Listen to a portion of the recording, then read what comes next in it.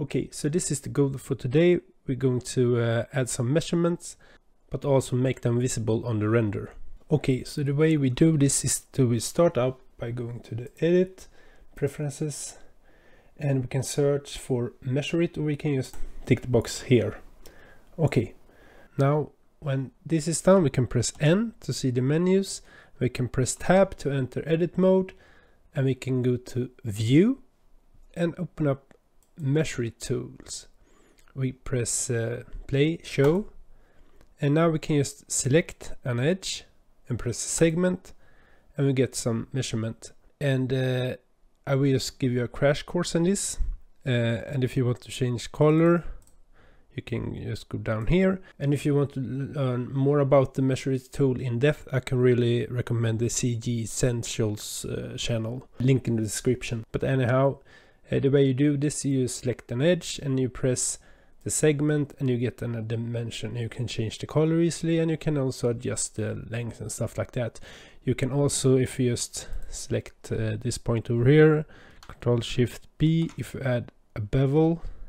And now we can actually also, if you select this one, and this one, and then you can press arc, and you can also get radials and degrees information like that. Okay, so if we just move this and press Ctrl+Alt+0, move the camera so we get a little better render view like that. And if we press F12 right now, we don't get the measurement, and I want that on my image. So the way to solve this is, first off, we need to go down to render, press render.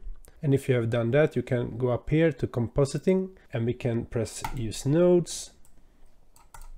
We can drag this one over here, and we can add a viewer. So Shift A, search for viewer, put it here, and we can drag this here as well. And okay, so here is an image how it looks. And now we need to add another image, and the way to do this is Shift A, search for image.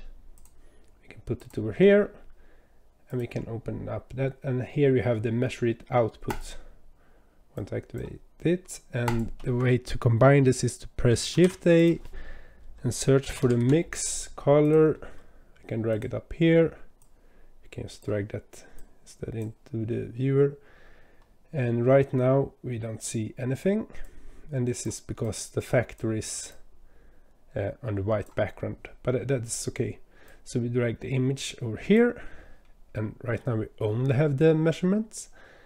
But if we drag the alpha into the factor, everything is combined. So if we now press F12, we get the image with the measurements. So this is how it's done.